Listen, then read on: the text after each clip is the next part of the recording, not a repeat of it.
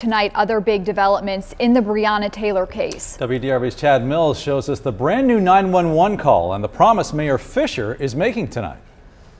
Help! Oh my God! Yes, help!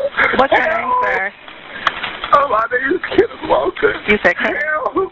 It's one of the most heartbreaking things that I've seen in my years as an attorney that I've listened to. An attorney for the family of Breonna Taylor describes the tearful 911 call, finally released by the city almost 2.5 months after a controversial LMPD raid that ended with an officer injured, a man Kenneth Walker arrested, and 26-year-old EMT Breonna Taylor dead. Even though LMPD has said its trio of officers knocked and announced themselves during the raid, Lanita Baker says this recording shows otherwise. 911 operator Harris, where is your emergency?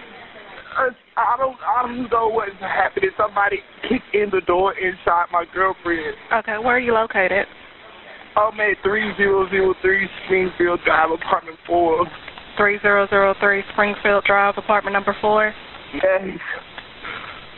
Oh my God. Okay, how old is your girlfriend?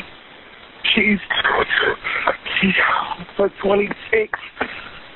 Bring it. And through all of that, he still does not know that it's police. You don't hear police saying anything during that 2-minute, almost 3-minute call. Moments after the call was released, Mayor Greg Fisher promised more transparency during a virtual town hall and fielded questions from angry, fed up commenters. One of the questions we're getting from the public is, why haven't the officers been fired and why haven't they been charged with murder? There's due process associated with this. There's also contractual rights that the police officers have with the union contract. Fisher said he's still waiting for local, state, and federal investigators to nail down all the facts as tension, frustration, and the call for change continue to mount. In the police department, what kind of culture is there? If you see the fruit is bad, you may need to go check the root.